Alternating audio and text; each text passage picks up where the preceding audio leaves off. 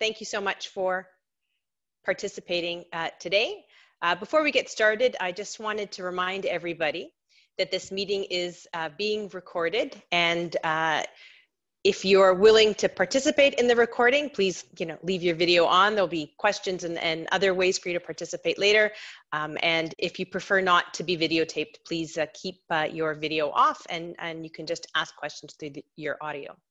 So thank you again. Welcome. On behalf of Young Women in Bio, I'm really happy to once again being able to open this event by the GCSS, the Goodman Cancer Student Society, normally at the Goodman Cancer Centre.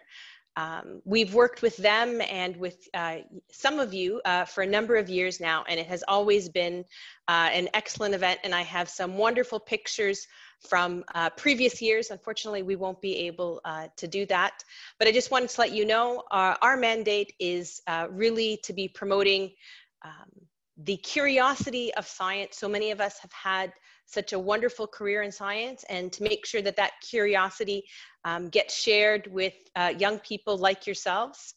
So without more to do, I will introduce you to Pascal, who is the Vice Chair of the Young Women in Bio group that we have here in Montreal, so that she can introduce you to some of the people that have put in a lot of work to make sure today turns out well.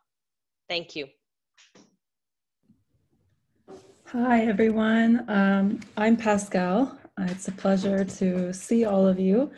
I'd like to introduce you to Mara and Gabe, these wonderful volunteers who did so much for us to organize this event. They were involved in the organization of this event last year, and they took the lead this year, and we are very grateful because it is a lot of work, and they did a fantastic job. Mara, I'll introduce first. She's in Dr. Luke McCaffrey's lab. She's doing her master's, but she's transferring to her PhD in January, which is a big decision and challenge, and she should be very proud. And she is working on understanding the earliest stages of breast cancer initiation. Gabe is doing her PhD, and she's co-supervised by Dr. Chris Morais and Dr. Morag Park. So she's at the interface of cancer research and biomedical engineering, and she's working on understanding the forces and non-cancerous cells that impact the tumor, within the tumor that impact the triple negative breast cancer progression. So they have great projects, and so they organize this wonderful event. So get excited. It's going to be really interesting. So thank you all for coming. Awesome. Thanks, Pascal. Welcome, guys. It's really awesome to be with you today. I'm going to start by introducing where we work, where Mara and I work, which is the Rosalind and Morris Goodman Cancer Center. It is a world-class research center, and the idea here is that we're contributing to innovative ideas in order to move cancer research forward. So there's more of 100 of us in this building, and we're scientists, technicians, administration, undergraduate students, and graduate students. And we work on a variety of different themes: breast cancer, embryonic development and how that impacts cancer, cancer stem cells, metabolism, and all sorts of things. And so in a nutshell, our goal is to work sort of as a team to understand the complex nature of cancer and to establish collaborations between the researchers in this building so that we can move closer towards a cure for cancer. And so unfortunately, you don't get to come into the lab today. So we're going to give you just a quick tour walking through the lab so that you get an idea of where we work and what it looks like, and sort of how messy or chaotic the lab can be. And I think that's kind of part of the fun of it. So I'll press play. Hopefully it works. So you can see that there's fume hoods, and there's all kinds of beakers and glassware. And there's rows of benches. You can see someone is at work. Yeah, that's basically it. And so one thing to also note while you get to see around the lab a little is just that one of the things I love most about Young Women in Bio is that we get to connect with you guys and hear your thoughts and your questions. So I really encourage you to either to enter your questions into the chat, and we'll either get to them today, or we can afterwards draft up a bit of an email and send it back to the school so that your questions can be addressed. So hopefully that gives you a little bit of an idea of what the lab looks like. And I'm going to pass it over to Mara because we're going to start a quiz. Oops. All right, thanks, Gabe. So yes, we are going to get started with a bit of a quiz. So if you could all go to the joinmyquiz.com, you can use your phone, your iPad if you're in class, or your computer, and enter the code on the screen. And once everyone is logged in, we will get started.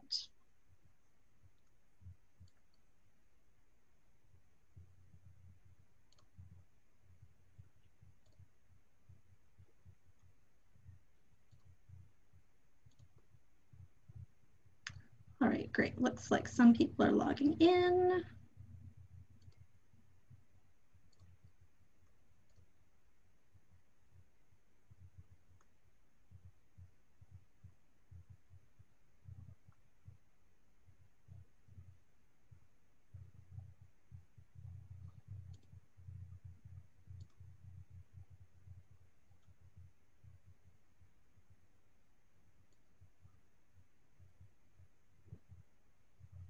All right, we'll just give it a few more questions for everyone to log on, and then we will get going.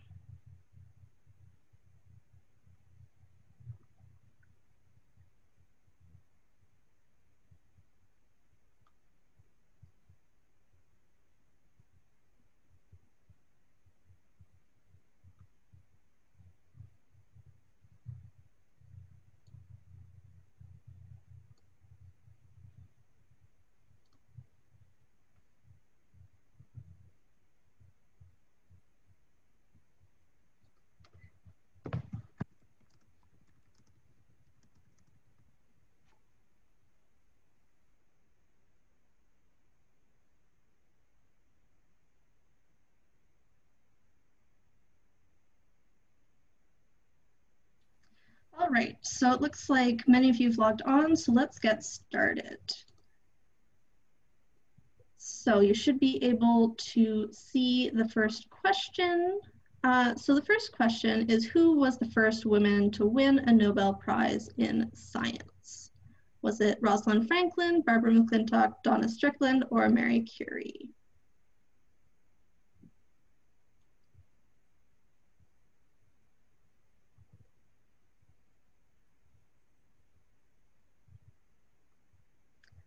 All right, so 10 seconds left. Get your answers in. And the answer is Marie Curie. So it looks like most of you got that right. Well done. Okay, next question. So the next question is, which of these scientists was not awarded the Nobel Prize? Was it Rosalind Franklin, Barbara McClintock, Donna Strickland, or Frances Arnold?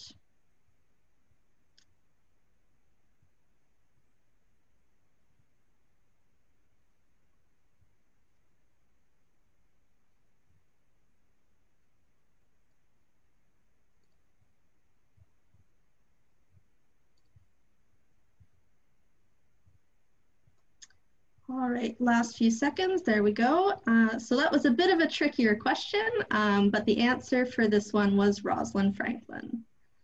All right, moving on. Our next question is, who performed the calculations by hand to send the first US astronaut into space? Was it Grace Hopper, Sally Ride, Barbara McClintock, or Katherine Johnson?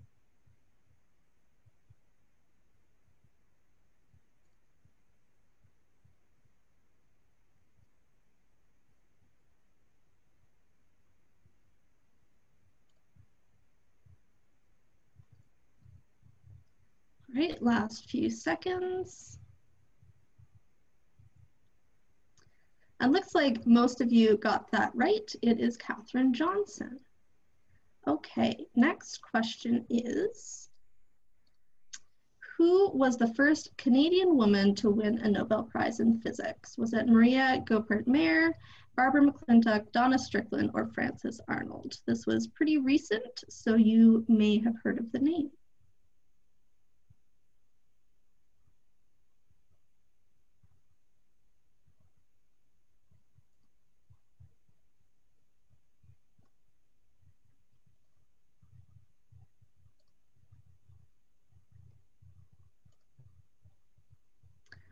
All right, and time's up. The answer is Donna Strickland.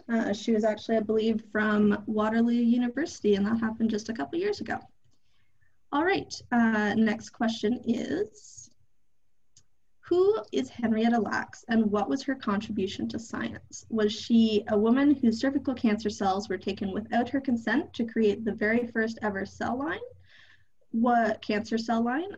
Was she the first female physician in the United States, the first female Nobel laureate, or the first female United States Surgeon General?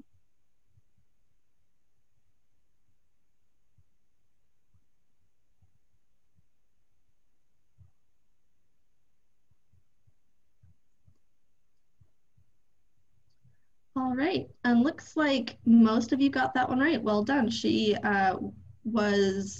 her cells were used to create the first cancer cell line, and they're called HeLa cells because her name is Henrietta Lacks. I'm so impressed. I'm not sure I would have been able to get this many questions right. Yeah, I don't think I would have known that answer either, so good job. Great job, guys. Okay, so moving on, looks like you guys are getting this pretty quickly. Which organelle is the powerhouse of the cell? The nucleus, the mitochondria, the Golgi apparatus, or the endoplasmic reticulum?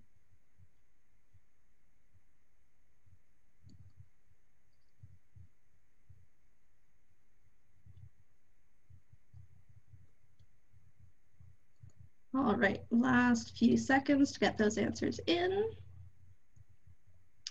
And the answer is the mitochondria. So looks like most of you got that right. Well done. All right, next question is, again, testing a little bit of your science knowledge that you're hopefully learning in your science class. Which is not a DNA base? Is it adenine, guanine, cytosine, or threonine?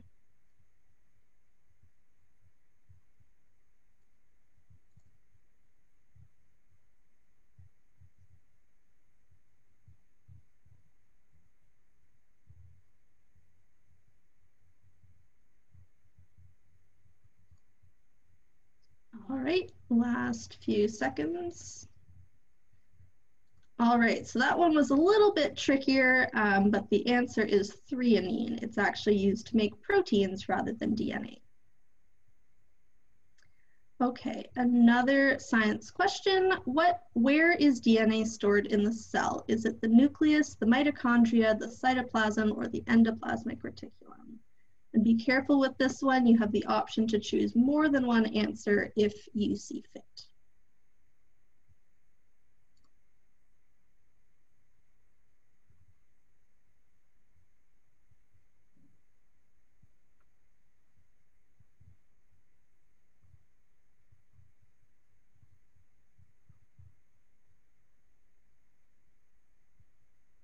All right, so looks like you guys all got, or almost all got the nucleus. That's great, but a little bit of a trick, there's also DNA in the mitochondria. So well done to those of you who got that right. All right, next question is, which cancer is most commonly diagnosed, is the most commonly diagnosed cancer in Canada? Do you think it is breast cancer, pancreatic cancer, lung cancer, or non-melanoma skin cancer?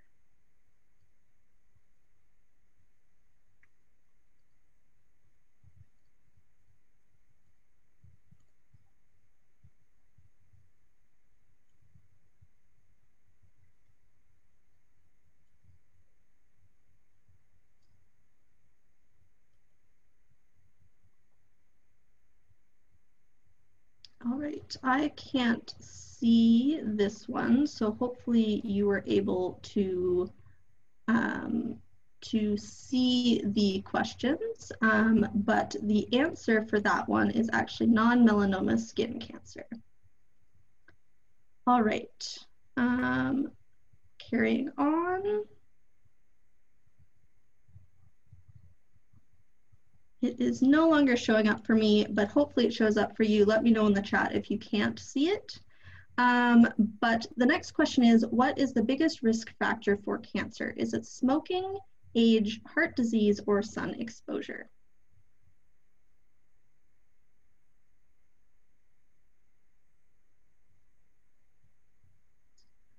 All right, last few seconds there. And the answer is age. Okay, I believe we are moving on to our very last question for this part. And our question is, which treatments can be used for treating cancer? Chemotherapy, surgery, radiation, or immunotherapy? And you can pick more than one option for this question.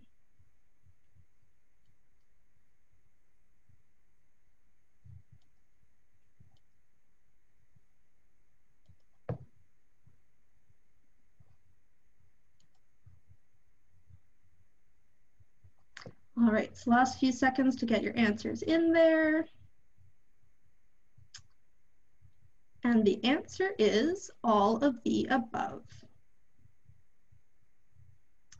All right, so well done everyone for participating. I couldn't see the answers for the last few, but hopefully everyone was able to participate in that. So moving on from the quiz, we're going to move back to Zoom. And so we just thought we'd take a few minutes to just go through what exactly cancer is, because we've been talking about the fact that we do cancer research, but let's just go through a little bit of why that is important. Next slide. All right, so cancer is actually a group of many related diseases that all have to do with abnormal cells. So in order for us to understand what cancer is, we first need to understand cells. So cells, as I'm sure you're learning or you've already learned in your science class, are very small units that make up all living things, including the human body. So we're all made up of billions of cells, and we have different types of cells to do different jobs, but all of our cells use the same genetic code to tell them what to do. So as you can see, inside the nucleus of our cell, we have chromosomes, and these are made up of thousands of genes that are long strings of DNA. And so this is the message that tells our cells what to do and when to do it. Next slide. So when our cell divides, the chromosomes get duplicated. Next slide. And then they get separated into two cells. But sometimes when the DNA is being replicated, there are mistakes that are made that lead to changes in this code. And so this is what we call mutations. And so normally our cells are very smart, and they're able to go through and they're able to check for these mutations. And if they find them, they'll fix them. But in unfortunate situations, these mutations don't get caught and they stick around. So when our cell divides, we end up with mutations that are kept around. And so mutations can change the way that cells act. So normally cells are able to grow, they're able to divide, but they know when to stop growing, and they also eventually die. But sometimes when we have mutations, this can cause cells to grow out of control, and it can also cause cells to not die when they're supposed to, and this is when we get cancer cells. Next slide. So we get cancer when we have these abnormal cells growing out of control. Next. And so oftentimes what we can get is these cancer cells growing in a clump, which we call a tumor. And so tumors can damage the surrounding healthy tissues and make people very sick. Next. And so another thing that can happen is we can have cells escaping from that tumor, traveling to other parts of the body to form new tumors. And this is what we call metastasis. Next. So it's so important that we continue to study cancer and do cancer research, because cancer is now the leading cause of death in Canada. About 1 in 2 people are estimated to be diagnosed with cancer in their lifetime, and 1 in 4 are thought to die from cancer. Next. So I know that those numbers sound very, very scary, but what's important to remember is that through all of the research that has been done and is being done around the world, things have gotten drastically better. So in the 1940s, only about 25% of people in Canada who were diagnosed were expected to survive that diagnosis, but now that number has increased to on average 60%. And there are even many cancers where that number is 80 or 90 or even higher than that. Excuse me. So that is really, really incredible. And that's a result of all of the hard work from researchers and doctors doing cancer research. Next slide. So the battle with cancer has been going on for hundreds, if not thousands of years, but in the last 150 years or so, there have been some major advances that have been made in cancer research and treatments of cancer. Next. So one of the early advances that was made, it was in the late 1800s, where we had the first radical mastectomy performed by William Halsted. And this is a form of surgery to remove breast cancer that is still used today. Next. We then had Marie and Pierre Curie discovering the radioactive element radium, which later went on to be used to treat cancer. We then had, in the mid-1900s, the very first successful chemotherapy treatment, which was used to treat childhood leukemia. Later, in the next year, we then had implementation of the Pap test in the clinic. So that actually led to a decrease in uterine and cervical cancers by 70% because we were able to detect these earlier. Then by 1954, we finally established the link between smoking and cancer. Later on in the 1980s, we had the very first human cancer gene discovered called RAS. And in that same year, we also had implementation of MRI scanning equipment inside of hospitals.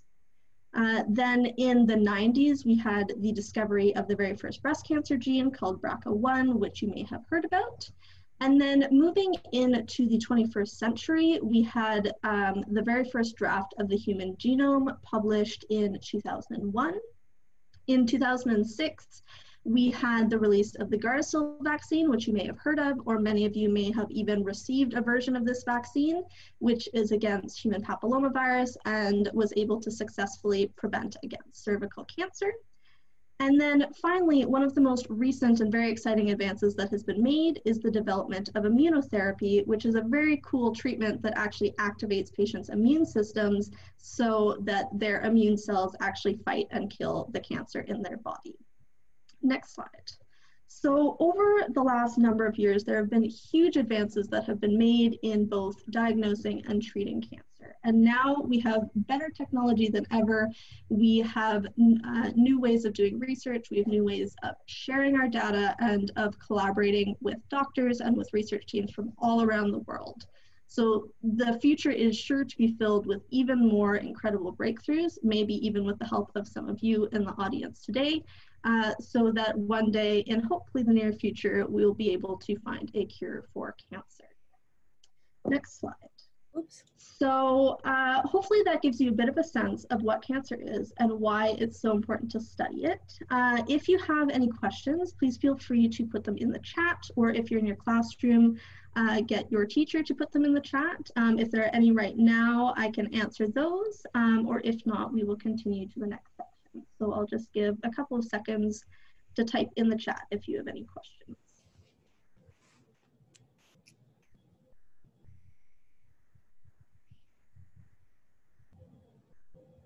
All right. Doesn't look like we have any questions right now, so we will continue to the next part, which is another little quiz. So again, we're going to go to the same site and just put in a different code this time.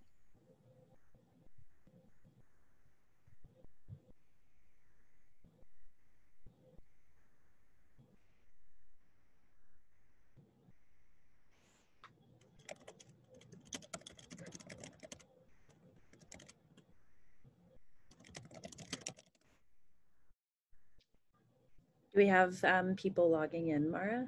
Because I can move to the next slide, do you know?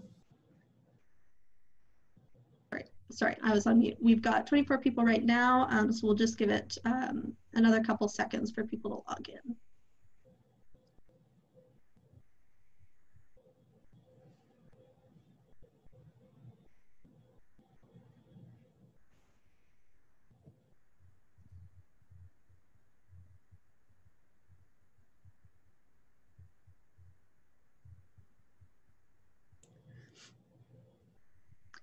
Okay, so last couple of seconds, looks like we've got almost the same number as last time.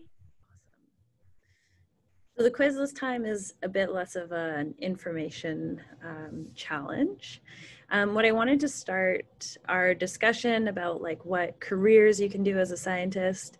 I wanted to ask what word or words come to mind when you hear the word scientist. We're not going to be able to go through. Sorry, can we wait? Oh, yeah. Yeah. Sorry, we're just getting students to log the classes. Just 30 No seconds. problem. Thank you. Yeah, no problem. Just let us know when you're ready to go.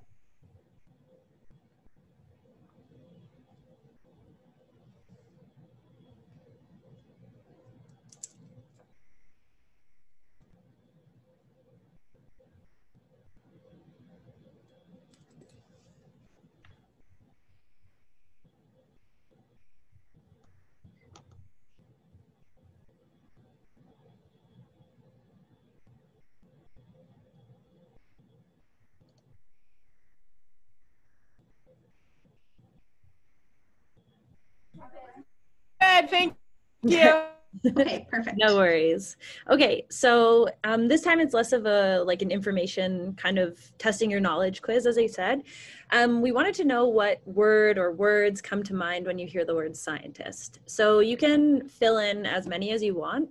We're not going to get to them today, but we'll definitely share with you what we come up with from this. And I think it gives us like a good indication of what you know, what you're interested in, stuff like that. So we'll give you just maybe one more minute to fill it in, and then we'll move on to discussing careers. So we had just a couple of questions just to get a sense of where you guys were at. The first one is just what type of career you would pursue in the biological sciences if you were to choose to do that. So we'll just give a couple seconds for that. Looks like almost everyone has filled that in. We'll have one more question, and then the last one will be what word comes to mind when you think of scientists. So that'll give you a couple seconds to think of your answer. Sorry, I kind of jumped the gun there. That's all right. Oh, very cool. So looks like researcher or physician, but also a number of you would be interested in being a lawyer or a writer or a university professor. So there are a whole range of things that people could be doing. All right, next question.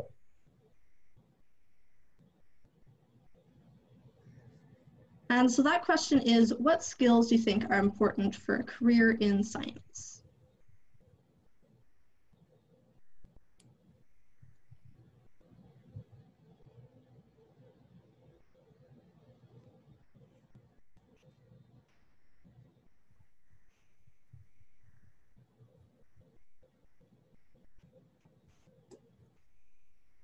All right, last couple seconds to get those answers in.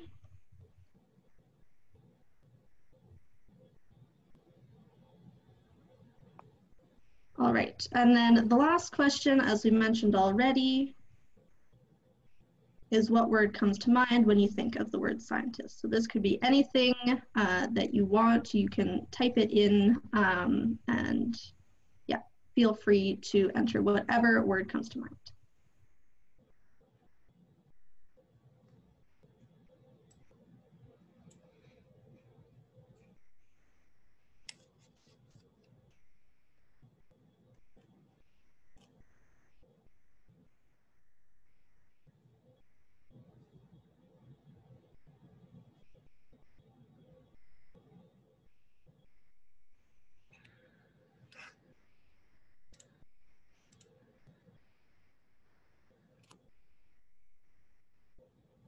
All right, thank you guys for your answers, and we will continue with the next part.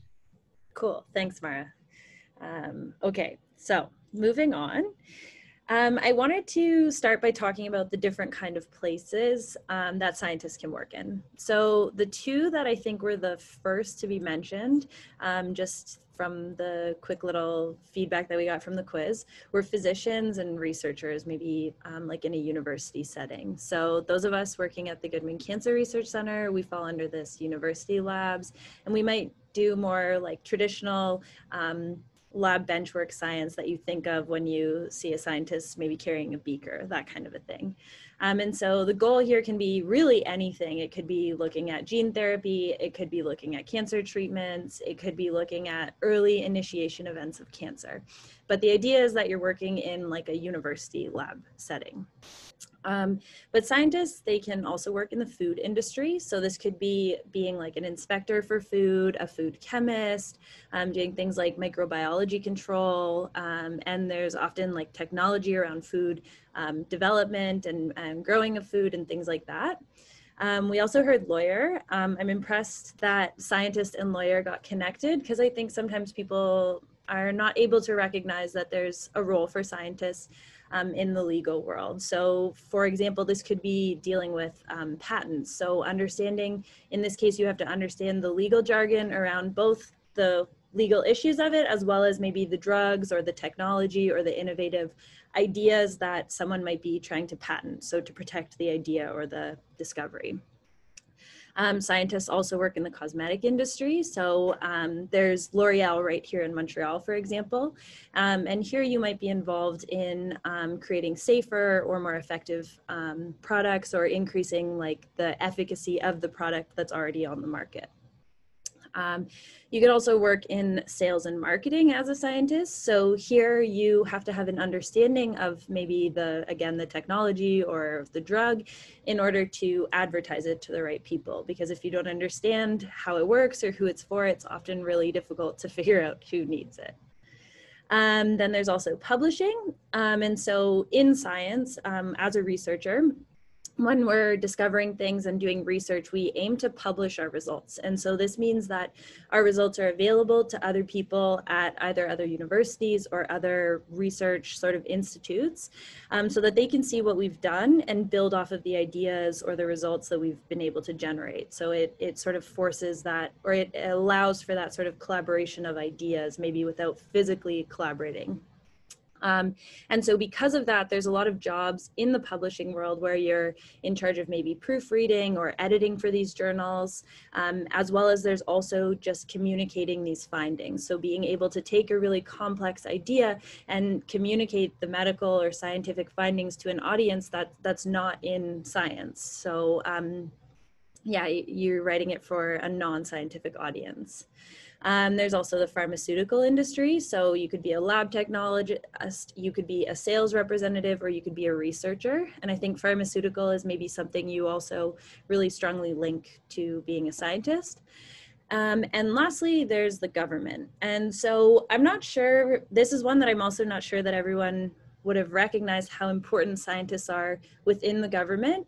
And then we had COVID-19 and it hit, and we needed people working in the government who could understand how COVID spread and the implications of that and how to sort of keep us all safe. And so the scientists in government there were responsible for making evidence-based or scientifically based decisions to keep us safe.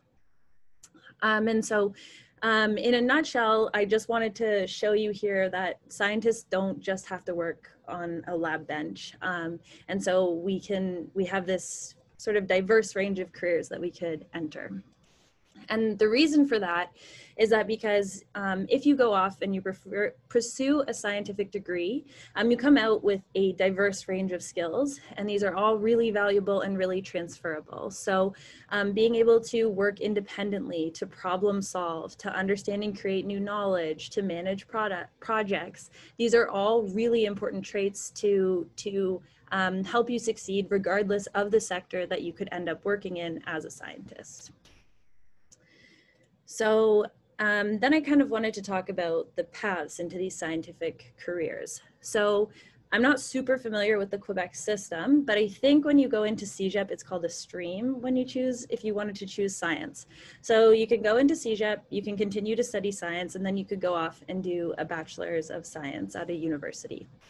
And so after you finish these degrees, you could become an animal technician, a biomed lab technologist, you could do a nursing degree, you could work in radiation oncology, or you could work in the tech sector.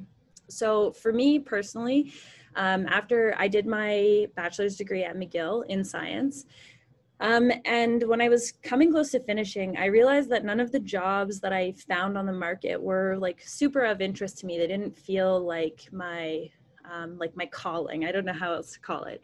But the thing I did learn in my undergrad was how much I enjoyed research. I spent a lot of time working in different labs, and I learned that it was something that I really liked. So afterwards, I decided to pursue graduate school. And so in graduate school, you can either get a master's degree or go on to have a PhD. And so the difference though is that graduate school is not like a professional school. So this isn't like going to medical school or to business or to law. Here you have the goal of producing original research. And by original research, I mean that nobody else has studied what you're about to study. And so you walk in and your goal is to have a thesis. So you might have a question and you spend your time as a graduate student looking for the answer.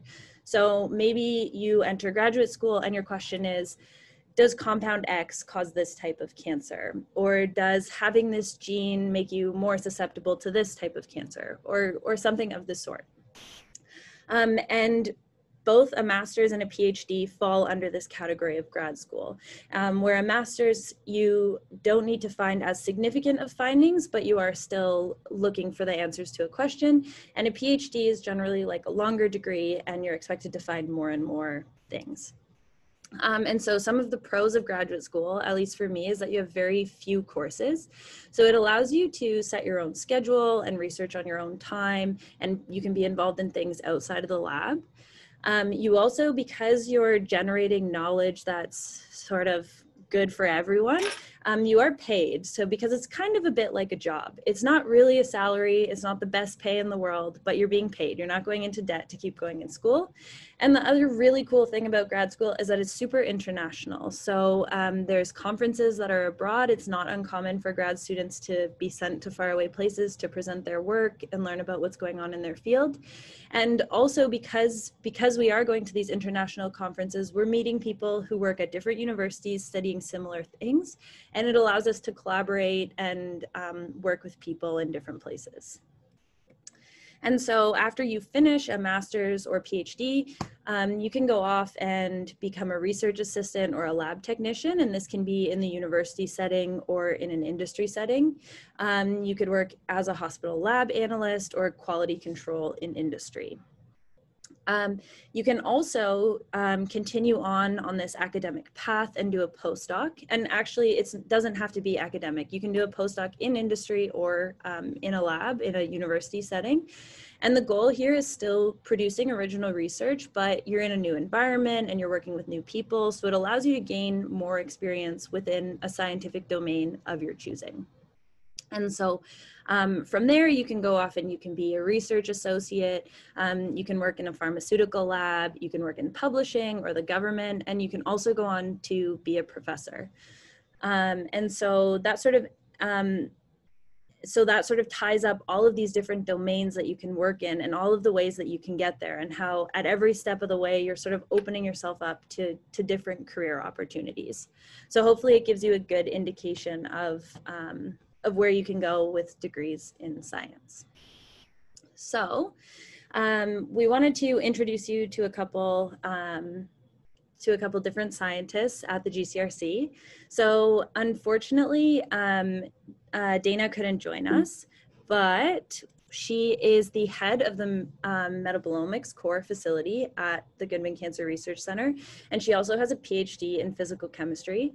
So I visited her in the metabolomics core a while ago and took a video that I'm going to share with you now. The background noise is super loud, and that's just because of what the metabolomics core is like. So you'll just have to excuse that. I hope. I'm going to stop screen sharing for 1 second. Sorry, I'm worried the sound won't come through. There we go. Okay. Hi, my name is Dinah. I'm a scientist that works here at the Goodman Cancer Research Centre, and welcome to the Metabolomics Innovation Resource. So this is an area where we do what's called mass spectrometry, and we measure metabolites. So we look at cancer as a metabolic disease in this facility. And if you think about it, it right? It makes sense because cancer cells need to grow. In order to double, they have to change their metabolism so that they take up nutrients from the environment so they can reproduce. So in this laboratory here, we look at all of the small molecules of the things that cancer cells eat or don't eat, or how they change so that they can live in different environments. So if you have a cancer that starts in one tissue, ends up in the other tissue, so say breast cancer going to brain, we can measure the differences on how that changes. We can also measure the metabolic pathways that the cancer cells use in order to grow and to survive in this stressful environment. So if you look around, there's a few of us here, but we have quite a few instruments. And what else can I say? Cancer cells, cancer in our world here is probably, or we think of it as a metabolic disease. So we're trying to learn how the cancer cells fuel themselves in order to survive and reproduce. Cool. So thanks to Dana, even though she's not here. And so next up, I would like to introduce you to Dr. Daniela Quail.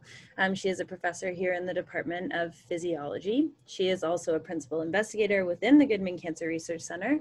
I think she'll tell you a little bit more about this, but she started her lab in August of 2017, and she also holds a Tier 2 Canada Research Chair in Tumor Microenvironment Research. So Dr. Quail, I will pass it over to you. Thank you. Thank you. Okay, so I'm going to tell you guys a little bit about my job as a professor at the Goodman Cancer Research Centre and at McGill. A little bit first about how I got to this position. I did my PhD at the University of Western Ontario, completed my degree in 2012 in the Department of Anatomy and Cell Biology, and I really chose to do my degree there based on the research that was going on in the lab that I joined. So I was really interested in some research being done by a professor there named Lynn Marie Postavit. She had really cool animal models where she could inject cancer cells into fish and they would grow 2 heads, and I just thought that was like science fiction, and so I wanted to learn more about that. So I did my PhD in about 4.5 years, and then I subsequently, if you could go to the next slide, thank you. I subsequently did my postdoc at Memorial Sloan Kettering Cancer Center in New York City. So this was a really amazing experience. I met lifelong friends. I had tons of fun. But importantly, the research for a scientist was like, it was like being in a playground. Every piece of equipment that you could imagine, everything was kind of like brand new and shiny. And, you know, people from all different disciplines all coming together to study cancer. And I got to live in Manhattan. There was tons of energy in the city, you know, met a lot of really cool people outside of my job. And as Gabrielle said, the culture within research is very multidisciplinary. It's also very diverse. I think in my time in New York, I only knew maybe 2 Americans. Most people were from all over the world. So that was a really cool experience. Next, thank you, you're ahead of me. I started my lab at the Goodman Cancer Research Centre at McGill. So that was after about 4.5 years doing my postdoc. And that's where I am now. I started my lab in 2017. It's a pretty small group of people. Right now I have about 5 or 6 graduate students. And we study the tumor microenvironment, and it's an extension of the work that I did as a postdoc. So you can go to the next slide, please. So one thing that was really kind of shocking to me in the transition from going from a postdoc to a faculty member is that the day-to-day looks completely different. So when I was a trainee, I was at the bench every day, you know, putting in long, hard hours, trying to get my experiments, previous slide actually, thank you, trying to get my experiments finished. And as a PI, my day looks very different. So I spend a lot of time preparing talks, a lot of time writing grants, and a lot of time thinking about how to best formulate presentations for lectures, for classes in the university. We also do a lot of administrative work, which kind of goes towards contributing to the university as a whole. So this is an example of something that's part of my job, trying to promote science to young women. And we also are involved in, for example, core facility development. So really as a PI, you kind of have three pillars of your job. It's research, but again, it's not at the bench anymore. It's more from kind of a thinking and grant writing perspective. And then there's teaching, and then there's service. So that's how my job has transitioned now from being a postdoc. You can go to the next slide. One of the perks of being in academia is you get to travel to a lot of different places. This is a map of all the places that I've been since starting between my postdoc and just starting my lab in 2017. So it hasn't been that many years considering how many places I've been able to see. The benefit is, I mean, it's obvious that traveling is fun, but also you get to meet so many different people with so many different backgrounds, so many different perspectives. And as a consequence of this, you kind of build a network around the world. And so, and as a consequence of that, you get, invited to give seminars in different places. You can write grants with people from different places. And so it's really an international community that you start to feel part of. You can go to the next slide. Another thing that I spend a lot of time doing is writing. I did a minor in philosophy when I was doing my bachelor degree, and that came up in conversation in one of the earlier presentations, is what kinds of skills are important as a scientist.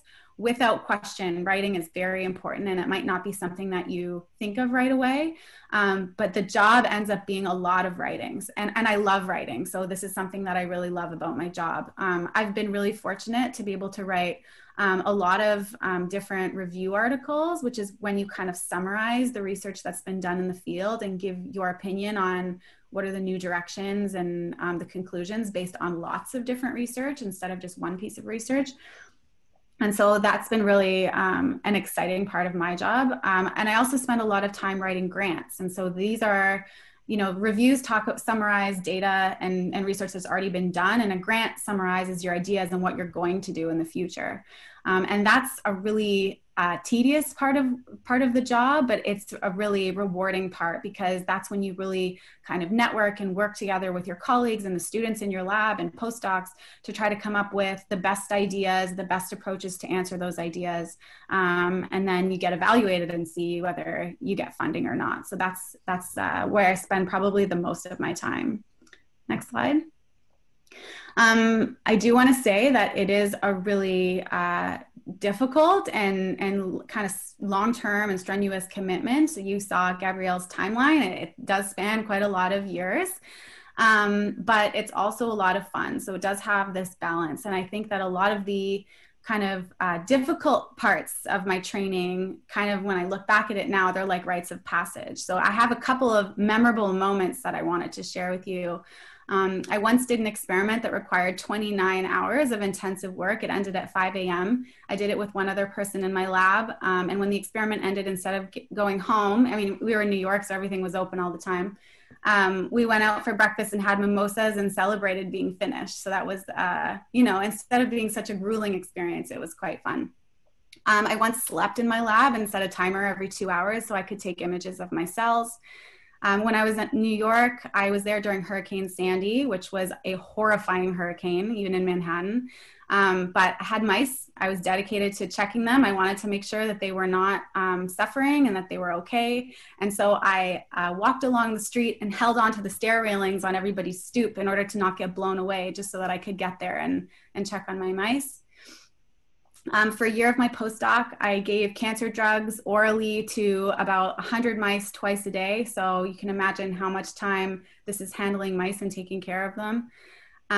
When I was a postdoc, I was giving a presentation at an international meeting, and I wasn't used to giving talks at that time, and my laptop crashed the morning of my talk, and I had to redo all of my slides in a frantic panic. I can see Gabrielle shaking her head because that's everybody's nightmare, but it worked out. It was fine. And then last, revisions are really hard. So when you submit a manuscript to get published, usually after a month or two, reviewers will give you comments and they come back, and it's kind of like a mad scramble for the next 4 to 6 months to try to address all of the things, the questions that the reviewers have. And then you resubmit the manuscript and they decide, did you do a good job or a bad job answering the questions? Should it be published or should it not be published? So this is like the moment in a trainee's career to, you know, really step up to the plate so that you get that high impact paper. And during those phases, you know, it would last about 6 months oftentimes, and sometimes even more. I'd be putting in 16-hour days every day just to make sure that those papers got published. And it was certainly grueling, and it was, you know, stressful, and there were a lot of tears, but in the end, I got 2 awesome papers out of my postdoc, and those which are on the slide here, and those were really the basis for what gave me the flexibility to have different job options and things available to me. Next slide. So kind of, I don't want to just talk about all the hardships and why they're, you know, in retrospect, kind of fun to think about, but there's also a lot of benefits, you know, socially. I think because science can be such a challenging discipline, it really brings people together. So in the upper left-hand side of the screen, this is a picture of my lab during my postdoc. And just in the picture just below it, that's a picture of all of us. You know, we've all started our labs in different parts of the world now, and we're still very close. And this is, you know, we had a Zoom meeting just to catch up over drinks very recently. So it's been a really cool experience to see all of your closest friends kind of start their labs in different parts of the world, and you're all connected now around the world. Again, we invite each other to seminars, we write grants together. So that's been really cool to know somebody in all these different countries. In my lab now, we're involved in lots of kind of team or group initiatives. We get involved in Canderel and Terry Fox runs. My students compete in poster presentations, and when they get awarded awards for their posters or their seminars, and you know, they celebrate. My students have been involved in imaging competitions, and recently, to kind of kill time during the pandemic, we've also had Zoom cocktail making classes where we've all participated in making fancy cocktails together. So we do work really hard, but I think, like I said, because of those hardships, you really become close with the people in your lab, and they will be people that you keep in touch with forever. Next slide. And I just want to close by emphasizing that science really needs you guys. So these are statistics from Canada showing the proportion of women who are in natural sciences and engineering disciplines. So my discipline is biological and biomedical science. This is the red line on the left, on the left graph. And you can see only about 20 to 25% of people in this discipline are women. So we're very underrepresented.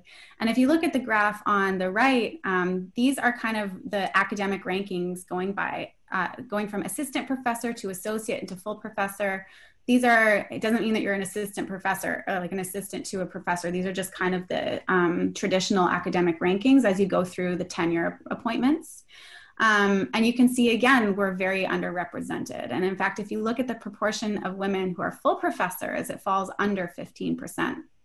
And the reason this is so important, I don't want to make this deter you from going to science. I think if anything, it should encourage you from going into science. You know, these are scientists for all of health, you know, reproductive health, women's health, that influences policy. You also have to think about, you know, the people who are full professors who are making the rules about your tenure, about your grants and your manuscripts getting reviewed favorably or unfavorably. You know, what are the requirements for tenure, and does it incorporate consideration about whether you've had a child in the last few years, which is often the case for women who are either in a postdoc or early professorship. These decisions are all being made primarily by men, you know, and so it's really important that we get more women involved in the sciences, because you have a real opportunity to make a difference in these fields. And it's absolutely critical for the success of this discipline. So I'll end there. And if anyone has any questions, please feel free to put it in the chat or ask. Awesome. Thank you so much. That was great. Thank you so much, Daniela. That was wonderful. So yeah, again, if you have any questions for Daniela, please put it in the chat. But in the meantime, we will move on to Sarah Maritan. So she is going to talk to us about what it's like to be in an MD PhD program. She did her bachelor's and master's at Queen's University, where I am also from. And she is now doing her MD PhD in the Department of Experimental Medicine at McGill. So take it away, Sarah. Thank you so much. So hi, everyone. Thank you very much for the introduction and thank you for having me. So as was just mentioned, I am in McGill's combined MD PhD program, where I am training to be what is called a clinician scientist.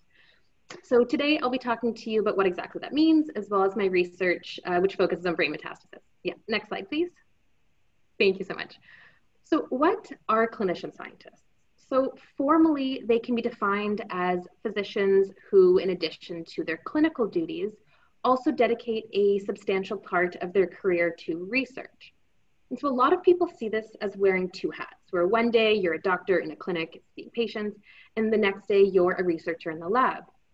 And while there's some truth to that, I personally prefer to think of it as wearing a single hat that lets you have insight into both worlds. So when you're in the clinic seeing patients and interpreting medical problems, you're able to see them as research questions. And then when you're in the lab, you're thinking about how your research work can apply actually to the patients that you're seeing. So this career path involves obtaining both an MD as well as research training of some sort, which is usually a PhD. In a combined program like mine, it is a 7 to 8 year journey where you learn a lot of different skills. You have your clinic skills, your lab skills, and then what I consider the most important set of skills, your investigative thinking skills, which allows you to do all of this problem solving, both in the clinic and in the research world. And so one of the goals to being a clinician scientist is to perform what is called bench to bedside research, where the discoveries made at the lab bench make their way to the patients at the bedside. An example of this is my PhD work with brain metastases. Next slide, thank you. So brain metastases are a complication of late-stage cancer where a tumor in another part of the body migrates and makes its way to the brain. This most commonly occurs with lung cancer, breast cancer, and skin cancer. And 90% of tumors found in the brain are in fact brain metastases. So they are unfortunately relatively common. So the current treatment plans for brain metastases are surgery and radiation, which, as we all know, radiation has its whole slew of negative side effects. So, however, despite this treatment, up to 60% of tumors come back. So we started to ask the question, why do some of these tumors come back or recur? And is there a subpopulation of tumors that are more likely to recur? Next slide, please. So to answer this, we started working with a neurosurgeon who was able to help us get some of the tissues from the brain metastasis surgeries that he does. So when we looked at the tissues, we saw that tumors grew in two patterns. So the 4 squares that you see on the left are 2 different types of tumors that we stained to make the tumor cells, shown in darker purple, so pointed to by the black arrows, in contrast to the lighter pink, which is pointed to by the green arrows, which is just the normal brain. So when you look at the upper 2 images, you see a clear border between the tumor and the normal brain, which we show just with that dotted black line. And this type of, thank you, and this type of pattern we called minimally invasive. On the bottom squares, you see that you have the purple tumor cells that are kind of growing in clusters and invading into the brain. So we saw that, and we're calling this pattern highly invasive. So we ended up looking at 164 samples and found that in 66% of them grew in this highly invasive pattern. Next slide, please. So what was really interesting was when we looked at how the patients did after their treatment. We found that patients who we classified as minimally invasive, with this blue line up at the top there, you see that all 100% of these patients had no tumor come back in 3 years after their surgery. This is in contrast to the red line, which represents these highly invasive patients, suggesting that the highly invasive patients are more likely to have their tumor recur. So this suggests that this highly invasive growth pattern is associated with local tumor recurrence. So what does this mean for patients? Well, we are thinking that it could change the treatment plans for brain metastasis patients. Like I mentioned, the current treatment is both surgery and radiation. And with radiation comes all of those negative side effects. A possible change to this is to start categorizing patients into these 2 different patterns, this highly invasive versus this minimally invasive, and then adjusting the treatment plan accordingly. So for patients with this highly invasive growth pattern, perhaps they may still get surgery and radiation. But for patients with this minimally invasive pattern, perhaps give them surgery only, and then avoid all of those negative radiation side effects. So this idea is currently in clinical trial, and we're actually incredibly excited to have this go to clinical trial and have a direct impact on patient care. So this is an example of this bench to bedside approach that I mentioned at the start. So this goal of clinician scientists, where you see patients in the clinic, you're formulating a research question that you then bring to the lab, you obtain your research findings that can hopefully go back to the bedside and then help change treatment plans. This is the career that I am embarking on, and I'm incredibly excited about. Next slide, please. So thank you so much for listening. I would like to really quickly thank the entire Siegel Lab, which is who I work with in the Goodman Cancer Research Centre, and particularly Matthew Denkner and then Kevin Petreka, as they're instrumental to this project. I'm happy to take any questions. Cool. Thank you so much, Sarah. That's really awesome. If you have any questions, please put them in the chat. We're just going to move on to our last presenter. I know we're a few minutes behind, but Sheri has some really cool work that she's going to tell us about. So I'm going to quickly introduce her. Sheri is a PhD student. She is also in the Department of Physiology, and she is passionate about health and wellness. So I'll let you take it away, Sheri. Thanks. Thanks for the introduction, Gabe. So yeah, I'm a PhD student here at the Goodman Cancer Research Centre. I'm actually in Daniela's lab. I'm the assistant professor who spoke to two people before. And today I'm just going to tell you about what I study in the lab, which is more sort of basic research. And we try and see whether or not there's any translational relevance to like basic lab findings from work we do. And I look specifically at the relationship between obesity and cancer. Next slide. So I'll just start by telling you guys some super basic statistics. So currently on a global scale, more people are actually overweight or obese than underweight. In North America, for example, presently 30% of individuals are obese, another 30% are overweight, and interestingly, of the remaining 40% of healthy weight individuals, about 1 in 5 of them are actually metabolically obese. And this just denotes individuals who have a healthy weight and body mass, but they have some metabolic characteristics that actually increase their risk of developing some serious health conditions in the same way that obesity does. So it's actually a very prevalent condition that is increasing. And a lot of studies have actually shown that obesity is associated with increased incidence of cancer, as well as increased relative risk of death from a number of different cancers. Next. So my PhD project then assesses how exactly, like what is the relationship between obesity and cancer? And what I'm particularly interested in studying is firstly, how do fat cells affect the growth of cancer cells? Secondly, I also want to know, how do fat cells affect the spread of cancer cells from the circulation to vital organs such as the lung? And thirdly, how do cancer cells affect other cell types such as immune cells to allow this process to happen? And again, my research is very basic, so I study a lot of things at a sort of cellular level, looking at the interaction between tumor cells and immune cells and endothelial cells within the blood vessel. And in the lab, I use a number of different techniques to address these questions.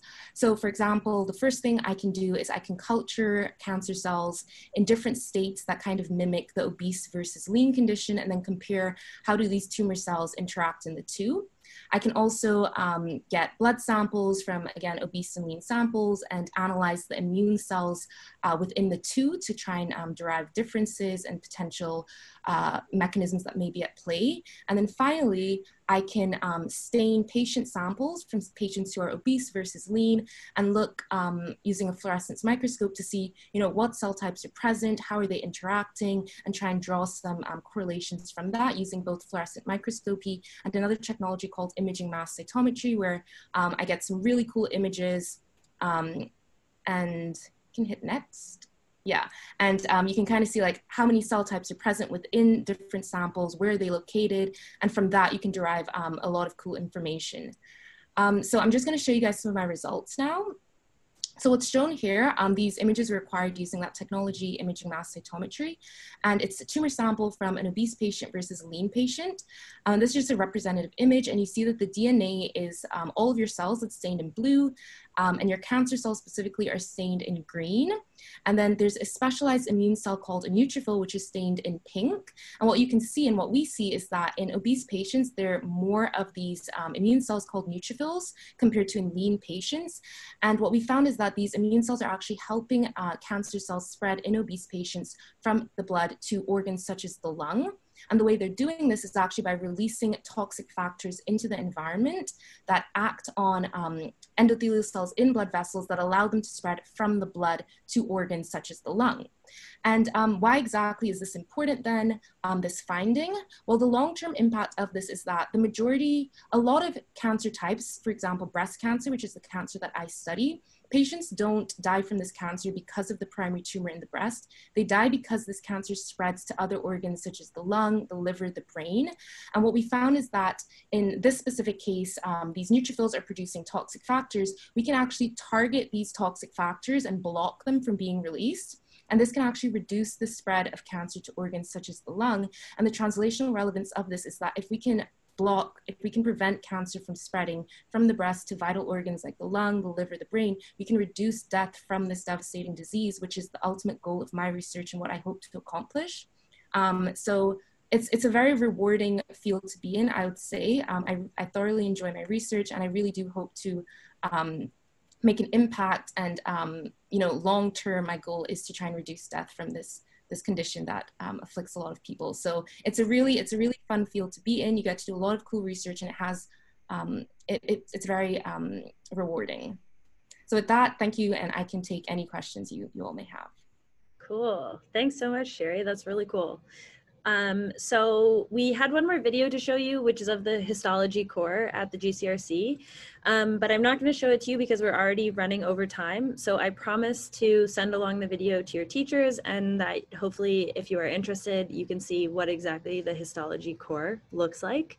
So before we wrap up, I just wanted to say that we hope you took some things out of this experience. The first and most important is that science is super cool, and everyone should think science is really cool for different reasons, and that there's all kinds of different scientific career options that you can go into, even if you decide to pursue science. You have all kinds of transferable skills. And so that's everything from us. A huge thank you to our speakers, and I think I'm passing it over to Tunde. True? Yes, thank you so much, Gabe. This was an absolutely mind-blowingly amazing presentation from everyone. I am very, very impressed. I would like to say thank you to you, Gabe and Mara. You guys did, as I said, a fantastic job to put this together. I would also like to say thank you for Dr. Daniela Quail to taking time from her busy schedule and talking to us. This was very interesting. I would also like to say thank you to Dana to making the short video. I think I never been in the core facility, in the metabolomics core facility. Thank you also, Sarah and Sheri, to talking about your research. They both extremely exciting, and I really, really hope that you guys will succeed. I think you have all the good push and skills and knowledge. And again, thank you so much. This was fantastic. So in the name of the Young Women in Bio, thank you again, and hope you see you guys soon. See you guys. Thanks so much for coming. Thanks, guys. And send us questions if you have questions. We're happy to answer them. Take care, everyone.